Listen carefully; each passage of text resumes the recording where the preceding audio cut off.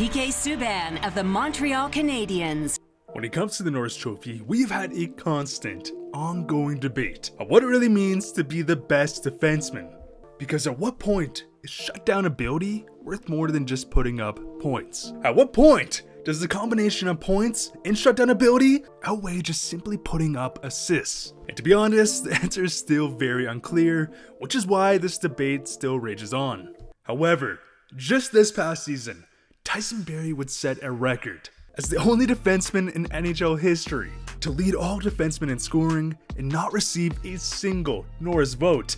Bruh. Not second place, not third place, not even fifth place. But let's be honest, at this point everyone is like, yeah, you're playing with a god amongst men. Yet, this stat line is not nearly as puzzling as Pauline Bordelot. Because after playing for the Canucks and Quebec Nordiques, Paulin was a stud. And after retiring in the 1980 season, he would take his talents to France to put a nice little cherry on top of his hockey career. In 1990, Bordelot would take up coaching and accept a job as head coach for the then Fredericton Canadiens of the AHL. However, on one fateful road trip, his team did not have enough players to play. And this is no joke. After being 18 years removed from his NHL retirement, now at the age of 50, my man would suit up for 3 AHL games, and not only that, he would put up 4 points. Which is just so absurd and badass, to be honest, as Bordelot would set a record for the most points after retiring for nearly 2 decades.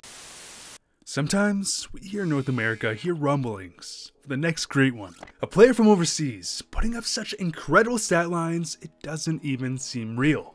A player that has the ability to change the game we love. And back in the 80s, no, it wasn't Gretzky, that player was Tony Hand. Because after dominating men's competition as a child in Great Britain, Tony Hand, even though he was from an untraditional hockey market, was drawing so many headlines, scouts from all over the world was watching him as a kid, as he was a spectacle. And after some convincing, Tony Hand would be recruited to the CHL, where he would show up and prove his dominance, posting 8 points in 4 games, which was unbelievably impressive, especially when you consider the guy had never played on North American ice, except Tony got homesick and would abruptly leave back home, never returning to North America again. However, and I kid you not, Tony Hand could have been the next Gretzky.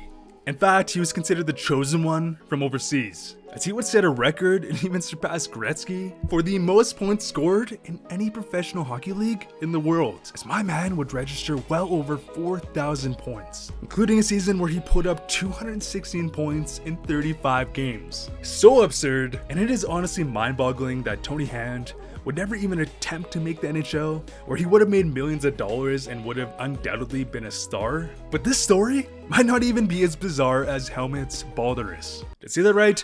Helmut's Balderus. As my man, after dominating the Soviet League for decades, would hilariously declare himself for the draft at the age of 36. Making him the oldest player drafted in NHL history. And I guess at 36, he was literally double the age of everyone else drafted that day. And also the oldest player to score his first goal at the age of 37. However, just like Tony Hand, my man got homesick. And even though he was living the life, making lots of money in North America, Balderus would abruptly leave after 26 games in the NHL and go back to a Latvian league and put up 142 points in 22 games. So bizarre.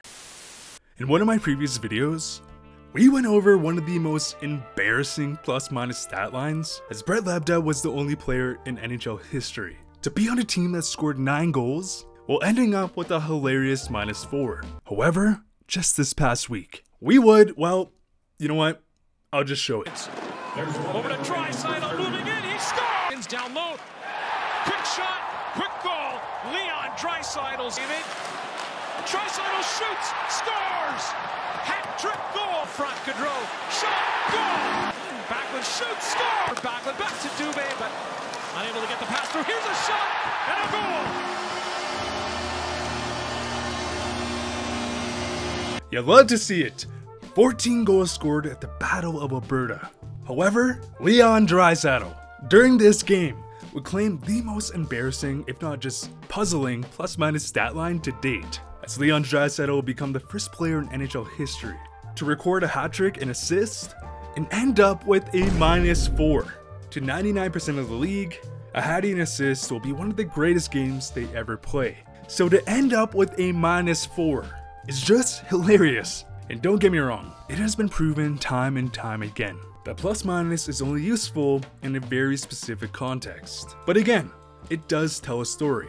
And as for Brian Leetch, one of the greatest puck movers the game has ever seen, would put up one of the most embarrassing stats.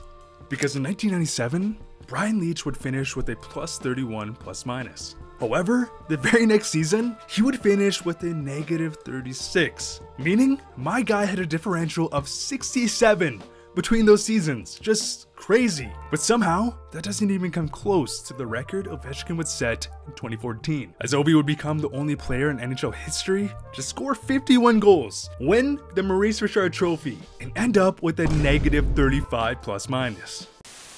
When it comes to any professional sport, one of the hardest things that most athletes will experience is getting traded. Now, don't get me wrong, we don't have to feel bad for athletes making millions of dollars and living the dream, but for those athletes who have families, it can be extremely stressful. And as for the case of Mike Sillinger, father of Cole Sillinger, Mike would set an NHL record for being the most traded player in history, as he would be traded 9 times. I repeat, 9 times.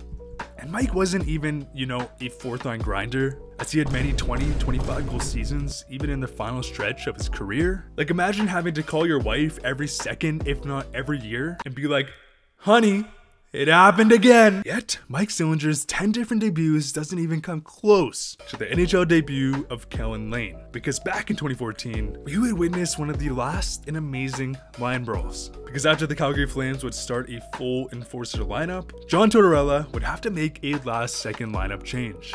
And so he too would start his enforcer line. Except that guy right there.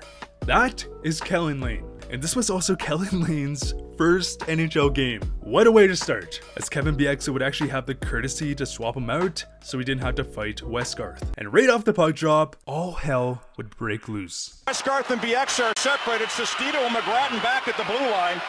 Torts is angry. Is he ever? He's looking directly at the Calgary. And Kellen Lane would set an NHL record for the shortest debut in history, as he would instantly drop the gloves and not see the ice again, ending up with 2 seconds of ice time in his debut, which probably should have been 1 second, but whatever, I guess. What has to be one of the most turbulent and just bizarre goalie careers belongs to who else but Corey Schneider.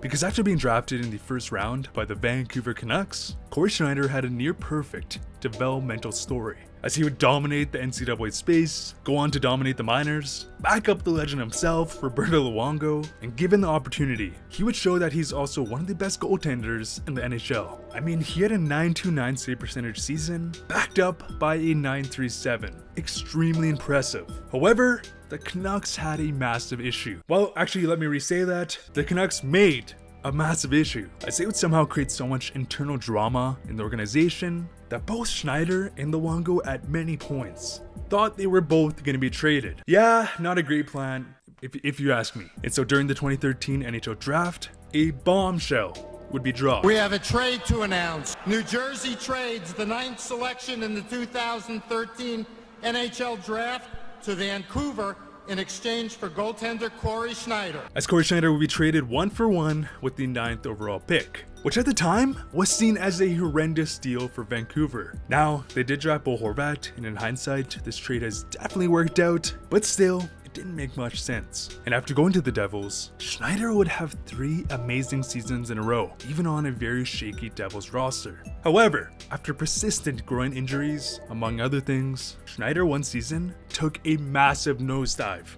as he went from an elite starting goaltender to nowhere to be found. And it got so bad that during the 2017-2018 season, Corey Schneider would finish the year on a 12-game losing streak, which started in December of 2017 and lasted until April of 2018.